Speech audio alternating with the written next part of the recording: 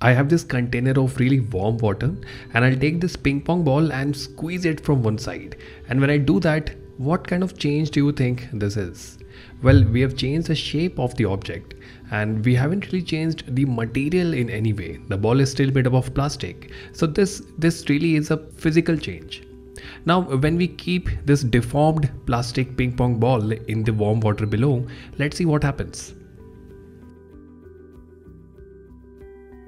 Well, immediately it regains its shape.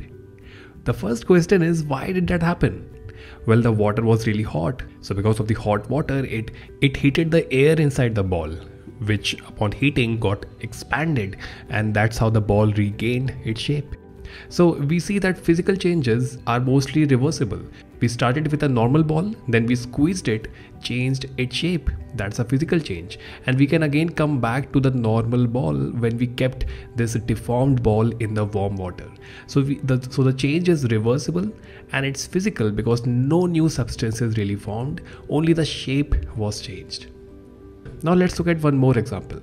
Here we see photos of food that is spoiled. Now, when food spoils, it means that it has gone bad and cannot be eaten anymore. This happens when tiny living things called microorganisms, such as bacteria or mold, when they grow on the food.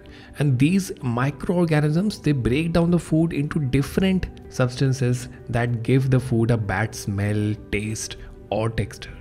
And this process is called spoilage.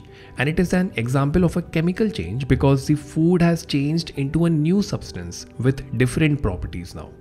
Unlike physical changes, which can be reversed by simple actions such as heating or cooling, we just saw how we can reverse a physical change by heating. Here, the chemical change that has happened, it cannot be reversed. And the spoiled food cannot be restored to its original state, to the fresh fruit that it was. And it's also important to note that not all chemical changes are bad. For example, when you cook food, the heat causes a chemical change that makes it taste better and easier to digest. But when food spoils, it's not safe to eat and should be thrown away.